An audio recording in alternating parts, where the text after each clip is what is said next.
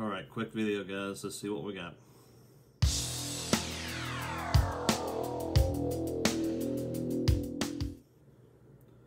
Alright, morning, afternoon, evening, whenever you're watching. I have two pops I want to talk about and one soda I want to open up.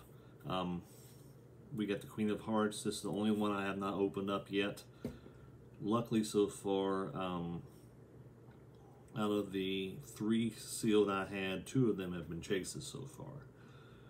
But I have not got the Queen of Hearts yet, so we're going to open that. And we'll open that after I show you the 2 things I want to talk about really quick. The first one here real fast was, I'm trying to think here, about 2+ years ago when I first got into this. There was, I watched the TV show The Flash, and I liked The Flash. And there was a Killer Frost pop that was dropped as I think a New York Comic Con one. So I went to Hot Topic. This was like right before the mall closed, and I walked in. They still had one of these Killer Frosts left. But I noticed 2 all around the table in which all these con pops were sitting. There was one called Brooke, and it was a skull, and it was anime. Of course, I didn't know anything about anime at the time, but I know there was at least 4 to 5 of those pops sitting there. Now, if you know the pop I'm talking about right now, and I'll try to find I will try to find a picture and pop it up somewhere up here. Now you know that's at least a couple $100 a piece. Of course, the Killer Frost I have is been fluctuating between about 80 to 100 bucks, so on forth. So it's not something to sneeze at, but I remember those Brooke pops being there, and now they are worth a couple $100 a piece. So what I noticed earlier this year, this was a pre-order on Amazon, and this got pushed back and back, but I at least got this one. I know it's not the same one, but this reminds me of the ones I left behind on that table at Hot Topic sometime 2+ years ago. That's one piece. I've never seen this anime before, but on the most part, the pop is pretty cool looking, pretty sick looking. So we got that. Another one. I don't have any Star Wars pops. Right before this video was filmed, I pulled a General Grievous out of a mystery box here about a week ago.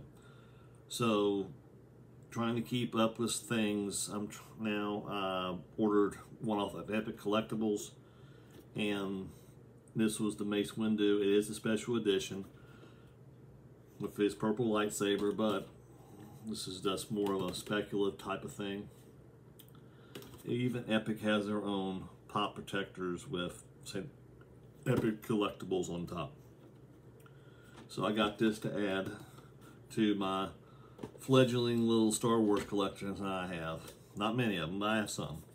And the last one we got it was from Funko Shop. It was on the day of the Blacklight drops. And of course, too, the Blacklight sodas I couldn't get any of them. But I went back later today, and they had this one still up for purchase. It's just the Queen of Hearts with the King. This is only one of these Blacklight pops of Alice in Wonderland I did get. I'm okay with that. Eventually, there might be some more floating around. We'll grab some here soon. All right, so let's try this one. This is the Queen of Hearts. This is a sealed. This was off of eBay. I think I paid $20 for it, maybe. So let's see what we have. At least the stickers on the inside of the Queen of Hearts here. So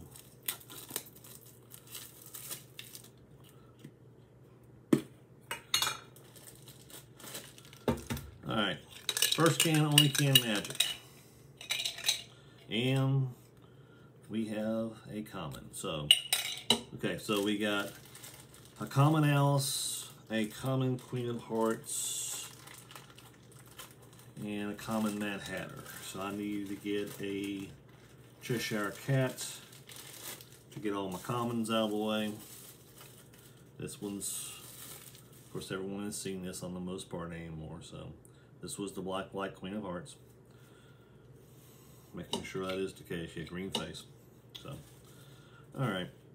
Just wanted to throw that out there, so just in case something would happen and I would pull a chase, I would at least have it documented that I did.